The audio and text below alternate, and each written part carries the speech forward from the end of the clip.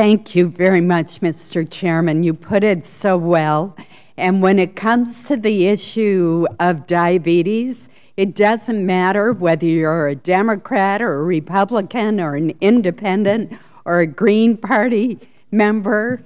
What matters is that we all work together to focus on the estimated 3 million Americans with type 1 diabetes and their families. This is my 7th consecutive Children's Congress hearing, and I'm very grateful to Chairman Nelson for allowing me to continue this tradition.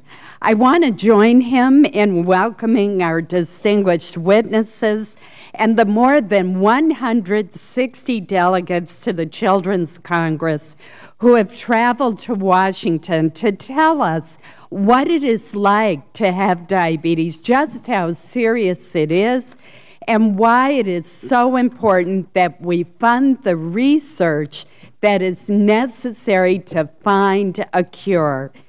I particularly want to give a special welcome to the delegate from Maine, 14-year-old Quinn Ferguson of Poland Spring, who will be speaking on our panel. As the founder and co-chair with Senator Jeanne Shaheen, of New Hampshire, of the Senate Diabetes Caucus, I have learned a lot about this disease and the heartbreak that it causes for so many American families as they await a cure. Diabetes is a lifelong condition that does not discriminate. It affects people of every age, race, and nationality.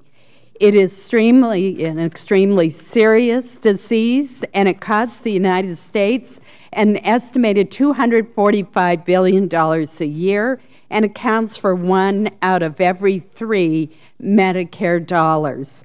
Because of the serious complications associated with diabetes, medical costs for Americans with the disease are 2.3 times higher than those incurred by individuals without diabetes. Those statistics alone are overwhelming, but what motivates me to devote so much energy to this cause is meeting the children, the family, whose lives have been forever changed by diabetes. That is why it's so important that you've traveled here to Washington to tell your stories. You put a human face on the statistics. When I was meeting with Quinn and he showed me a scrapbook, he said that he felt that the day he was diagnosed at age 8 with diabetes was his last full day of freedom. And that really touched me. So you help us focus on what Congress can do to understand and ultimately conquer this disease. While often associated with children, the fact is that 85% of those living with type 1 diabetes are adults, and many of them are seniors. An average individual with type 1 will have to take more than 50,000 insulin shots or infusions over his or her lifetime.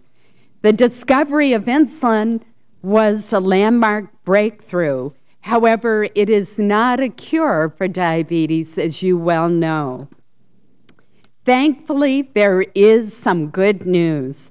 Since I founded the Senate Diabetes Caucus, we have been successful in working together in a bipartisan manner to triple the funding for diabetes research.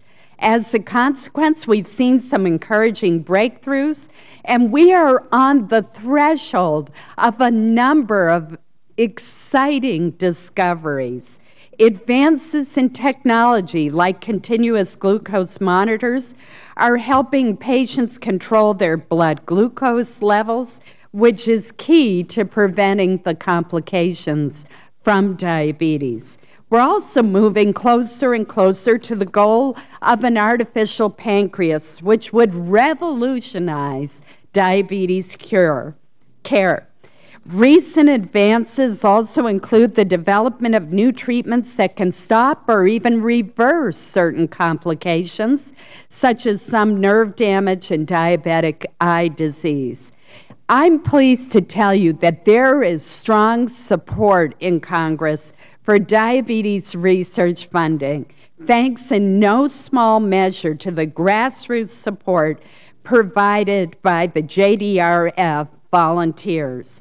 Earlier this year, we passed legislation to extend the Special Diabetes Program, which provides $150 million a year above and over the regular appropriations for type 1 diabetes research.